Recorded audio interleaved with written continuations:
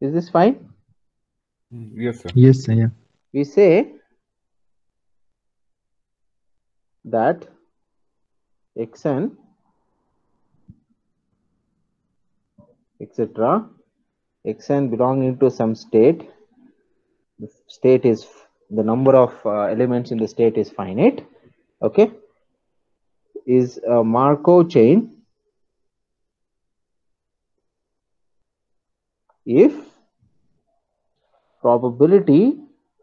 Note that I'm using xn here because in the previous case yn was the Markov chain. But anyway, xn equal to in given xn minus 1 equal to in minus 1 etc. x0 equal to I0.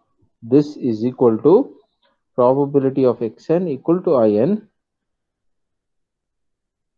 Okay, given xn minus 1 equal to in minus 1. For every in minus 1, you take any state. Okay, we say that it's a Markov chain. Is this fine? This definition? Huh? This is conditioning. Probability of A given B is probability of A B divided by probability of B. Okay. Okay. Is this fine? Any questions?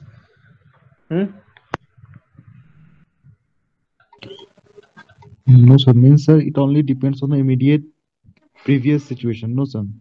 That's we are trying to say over here. Sorry, what is that?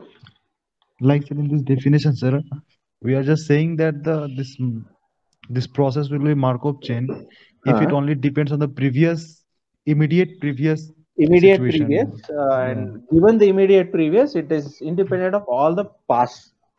Yeah. Yes, Okay. sir. Hello, sir. Fine. Yes. Yes, sir. Yeah. Sir, it's like memoryless, right? Yes, it is a memoryless property.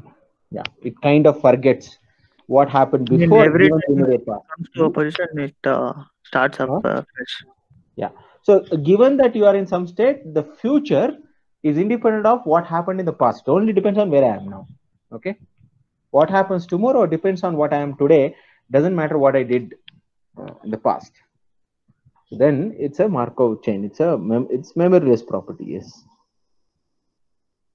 Okay. Is this fine, everyone? Okay. If you say Yes, yes, sir. I'll proceed. Huh?